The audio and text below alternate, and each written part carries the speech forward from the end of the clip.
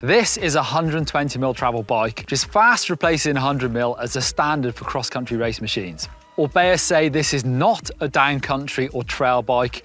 This is a 120mm cross-country race machine and it's designed around that travel from the start, no compromises. 120mm travel might be more than you might expect from a cross-country bike, but actually it's got a low stack on the head tube, it's got a steep seat angle, puts you up front in that aggressive cross-country position. Longer reach than the outgoing poized, designed around using 60 to 90mm stems, so much shorter than you would have seen on cross-country bikes just a few years ago. That does give you much more confidence and control in attack riding. The slacker 67-degree head angle and the longer reach give you stability and the room to throw this bike around. 120mm fork up front, but now we're up to a 34, which is larger. You normally expect a 32mm stanchion fork on the front of these types of bikes, but it's stiff and precise with the weight gain of less than an energy bar over those smaller forks.